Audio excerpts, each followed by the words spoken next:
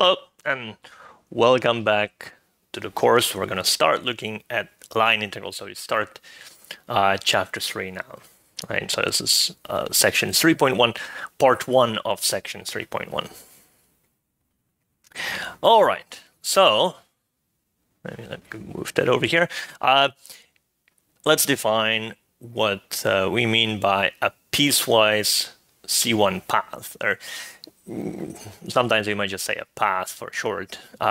Generally in this course, path is going to mean piecewise C1 path. There's going to be a couple of places, and there we'll make it explicit where we just mean continuous, but generally we'll mean piecewise C1. And so what does that mean? It's a function gamma, which is continuous. Let's call it complex valued, right? And it's piecewise continuously differentiable. I'll say a bit more about that. And all its one-sided, all the one-sided limits of gamma prime are never zero. So basically, in a sense, gamma prime is never zero, but even the one-sided limits of it, right? Because if we're saying piecewise, gamma prime might be undefined at finitely many points, but then the one-sided limits of it should be non-zero. All right, now another new word, closed. If we say a path is closed, that just means it ends where it started, right? So if we're saying it's from the set AB, gamma A is equal to gamma B, right? Now, it's simple closed if it never crosses itself, right? So there's clearly this, gamma A is equal to gamma B because it's closed, right? But then none of the other points are allowed to be any other point, right? And including the end, right? The endpoint, right? Only the endpoints are allowed to touch, right? The endpoint is not allowed to touch anything inside, and no inside points are allowed to touch. So that's why we're sort of, that's really what we mean by this being injective. And notice that it's not the open interval; it's the half open interval. It could be the other half open interval. It would be the same idea. So no points are allowed to touch except the endpoints. That's basically what it is. It's almost injective, except it's allowed to come back to where it started. That's the only place where it's allowed a non-injectivity. All right, piecewise C1. What does it mean? It means that there's a partition. So there's some numbers T0, T1, T2, and so on that are between A, B. So T0 is A, and let's say Tk is B. So I've basically cut up this interval AB into K subintervals, and I'm saying that the restriction of gamma is C1, and by that I mean up to the endpoints, right? So the derivative exists up to the endpoints of the restriction. Of course, the gamma is not going to be probably differentiable at the endpoints, but the restriction is going to be differentiable, right? We're going to see an example of that in a moment. And I want the derivative, this guy, to never be zero, right? Now, another way of stating that is that this gamma is continuously differentiable on the open intervals. Gamma prime is never zero, and the one-sided limits of gamma prime are never zero. They exist, they must exist, and are never zero. So that's another way of showing that this is a piecewise C1 path. By the way, this idea that gamma prime is never zero, we won't really need it most of the time. If I remember right, there's like one or two times in the book where that becomes useful. but it's mostly not needed. But it is, if I want to talk about a piecewise C1 path, this is a fairly reasonable assumption, and it sometimes does make some arguments easier. It also disallows certain things that you wouldn't really think of as a piecewise C1 path, right? For example, let's suppose that it's just C1, but you wouldn't, you would allow the derivative to vanish. You could still have corners. You can have a corner by having the gamma prime vanish at that point. So there's some exercise in the book about that. What kind of weird things you can do if you don't assume that gamma prime is never zero, right? So it's a useful thing to be able to to have some geometric intuition of what piecewise C1 paths are. They really are what you would imagine them to be. They're kind of sort of nice, smooth paths with finitely many corners, right? For that, you need the gamma prime is not equal to zero. Now, every once in a while, we'll have a statement that's actually true even with. I mean, a lot of times actually we'll have statements that are true even if you allow gamma prime to be zero.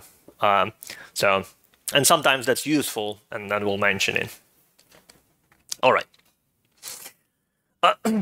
Now, when we talk about these paths, it's a lot of times we're interested in the set, in the image of this interval under gamma. But that's kind of annoying to keep writing. So sometimes we'll write gamma to mean the set. If it's a path, I guess it is a little bit of a abusive notation, but it's never really it's never really confusing. So if it's used as a set, it is the image. If it's used as a function, it is the function. So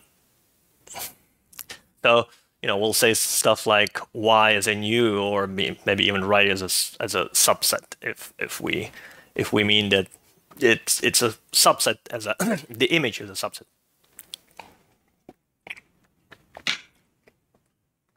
All right, so here's an example. So I have this parameterize a square, right? So it's just gonna always be linear on each one, right? So it's these four corners. It's a simple closed curve. Now, if you it's here the intervals 0 to 4. You could do it with other intervals. Same square. This is convenient, right? So, for example, on the first from 0 to 1, the guy is just t, right? So you have, for example, the gamma prime is just 1, right? The derivative of t is 1. So you definitely have that inside. Gamma prime at 1 doesn't exist, but the one-sided limit does exist, right? I can go up from below towards 1, and because it's always 1 here, it's 1 at the endpoint, right? Now, similarly, over here, the derivative is I, and if I take the one-sided limit, it's still I, right? Yeah, so this is a nice piecewise C1 path. It's simple closed, right? As nice as we'd want, right?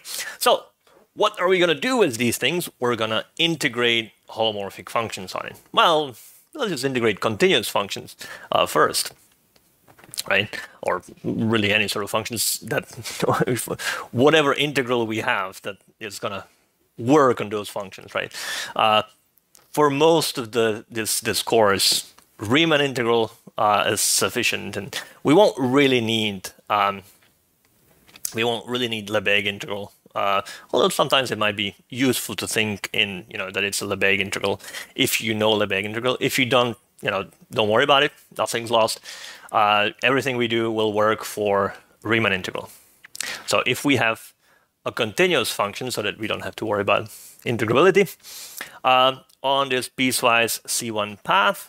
Then we define this symbol, right? Just right now, we just write this out. It's just nonsense, and we say whatever it is, it's this Riemann integral over here. Is this calc1 integral out here in terms of some parameter t, right? You really have here you have the f of z, and here you have the dz, right? It works exactly how you would think it should work in calculus. All right, so, and the right-hand side does make sense. It is integrable because f is a continuous function, so this part is a continuous function. Okay, this guy might not be a continuous function, right? Gamma prime, well, it's undefined at finitely many points, but that doesn't really matter for Riemann integral. It's bounded, it's continuous outside of a finite set. Yeah, that's Riemann integral. That's perfectly fine. So this thing really does exist, right? Even as far as Riemann integral is concerned. Right, and actually the definition over here, if we write this for a gamma where gamma prime is 0 somewhere, it's still the same thing. We still just mean this. It still makes sense, right? So it doesn't have to be a piecewise C1 path as we define piecewise C1 path. It could be slightly worse. It could be that gamma prime is 0. That's perfectly fine for the definition, right? The definition doesn't care, right? Going to 0 is fine. Blowing up would be bad, but going to 0 is fine. All right, so let's compute a certain very useful path integral. One that will need a lot. So this is not just an example. This is something that is really useful in computations. Strangely, because it's very simple. So let's suppose that I look at a disk of radius r around 0 for simplicity, right? Otherwise, there's going to be just a plus something, right? But so it's this gamma over here. R is fixed, and t is the parameter. It varies between 0 and 2 pi, or maybe minus pi to pi, however you want to parameterize it. We'll parameterize it right now. It's 0 to 2 pi. So we start at this point, and we go around the circle, and we end at this point. Again, simple closed path. This one is actually not piecewise C1. It is actually C1. Right, and it's something about paths is that the orientation is important, right? Which direction I'm traveling. So in this case, it's we'll see that next time. I'm traveling counterclockwise, and generally when we're gonna say that we're gonna integrate a set like this, will mean the counterclockwise orientation, right? Will mean going around counterclockwise. All right, now, so for this gamma, right now it's dependent on gamma, right? Not just on the set, right? So it's dependent on the function. We'll talk more about that, but it's not really dependent on the function later. So this integral of a power of Zn, right, is, you can compute it exactly, it's either 2 pi I, and that's only in the case when n is equal to -1. So only if it's 1 over z, right? And it's 0 otherwise. For all other n, positive, negative, 0, whatever, right? So how do we get that?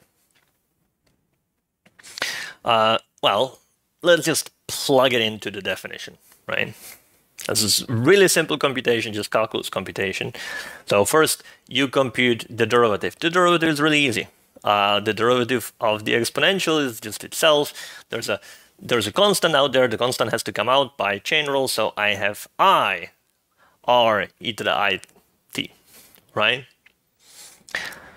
So if I start with this integral, I just plug it into the definition. I haven't done anything. I've just written out what this means, right? I go from a to b, right? Here, 0 to 2 pi. There is a, here is the z to the n, right? I plug in gamma. I raise this to the n. That's this guy, right? And then I have gamma prime, right? I r e to the it, right? And dt, right? So that's all I did, right? No computation yet. I just wrote down what this means. All right. Well, I'm integrating with respect to t. So r, as far as the integral is concerned, is a constant. I could just pull that out. So I have I, r, n plus 1, because I had one r over here and n r's over here. So I pull this out, I pull out the I, and so I get this. It's just that's just a constant.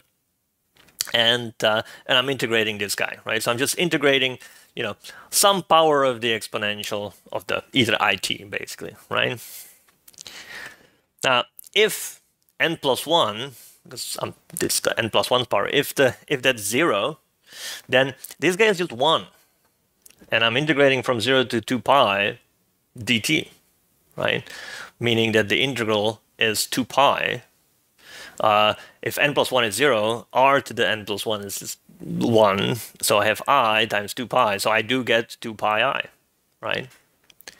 Now, for all other n, it's really a calculus exercise. You could, you could easily, well, you can either do it by just thinking about the fundamental of calculus. If you're, if you're worried about fundamental of calculus with respect to complex valued functions, it still works, but you have to, you're going to write down why it works. It's really easy. But if you're worried about it, just write it down in terms of sines and cosines, and it's immediate, right? So that's just a calc 1 exercise, right? That for all the other guys, this integral is 0, right? All right, so we've computed completely this integral, and in some sense, that means we've computed all the integrals that we'll ever need to compute. It looks weird, but that's true. Once you know how it works for z to the n, well, every function that we're going to be interested in, every holomorphic function we're going to show is an analytic. And every analytic function has a power series. Power series is composed of z to the n's. And every path that I have, in the end, could be sort of deformed or changed into a bunch of circles around sort of bad points. And yeah, that's going to be the, that's essentially, in the end, once you know how to compute this one, you know how to compute all of them. Maybe we're getting ahead of ourselves a little bit, but essentially that's what it is. Everything sort of boils down to this guy over here. Now, note one thing, which you can see immediately, is that in this particular integral, it didn't really matter what r was, right? It was independent of r, and that's actually, a much more is true. It's you don't even have to go around a circle. You can go around, a strange shape, and it's the same thing as around this thing. We'll have to prove that, but the first thing that we notice here is that it doesn't really depend on r, right? It's either 0 or something that doesn't depend on r. All right, now the definition of path integral is the same one that you've seen in vector calculus or third semester calculus, or wherever it is that you did path integrals, right? Wherever it is that you did integrals like this, if you remember. I'm assuming you remember. Although, I mean, we won't need any of that, but if you remember from your Calc 3 class, so you had this pdx qdy kind of expression that you were integrating just in the plane, right? Now, the idea, if you want to relate what we did to that, is to write dz as dx plus I dy, right? If the dz, if we write it like this, right? I mean, so far we've only defined it as like it's this formal expression over here. We, you know, it's not, doesn't actually mean anything, right? We just said what this thing is. But you could define it in terms of dx and dy, and let's see if it makes sense. Gamma prime, gamma is x plus iy, right? So I have, you know, let's treat x and y as functions of t, just like gamma, and yeah, let's see what happens. So I have, you know, if dz is supposed to be this thing, then you know, and I'm basically doing what I'd be doing in vector calculus once I have, you know, once I know how to compute these sort of integrals, right? So, you know, if this is what it would be, well, that's just this. And well, how do I compute it in terms of Calc 3? Well, I go from A to B, just like before, and I put in the dx and the dy, which is x prime t dt and y prime t dt, and there's an I out here, right, before the you know, coming from this I over here. All right, well, that's exactly right. If I factor out the f of gamma, right, I just get gamma prime, right? So this really is f of gamma of t times gamma prime of t, right? Which is precisely the way that we define this thing. So it is the same definition. There's nothing new. It is just like Calc 3. Now, in fact, so with dz, with just this thing, you you can't immediately write down every integral that way as just you know, one of these things. But if you also have z bar, so dz bar, well, let's just make it the bar of dz, right? So dx minus I dy. You can actually write any integral from Calc 3 as an integral. It's this f and g are going to be different than the p and q, but you can write a formula that goes between the two, right? You can go from f and g to p and q, or p and q to f and g, very simply. So this is an exercise to go, right, how you would, it's a simple algebraic computation, right? So you can write down any Calc 3 integral in terms of the dz and dz bar, right? So instead of dx dy, you can write it dz bar. So as I said, you know, a couple of times before, a lot of times that's actually a useful way to think in complex analysis. If you have complex variables, then you know, even if you don't have something that only, you know, that's holomorphic, that's only going to depend on z, you might have some z bars around, yeah. So you can do all of the normal analysis, you know, not complex analysis, if you stick in a z bar, right? All right, so so that's it. So next time we're going to look more at, you know, it's a couple more lectures on line integrals. All right, cool. So see you next time.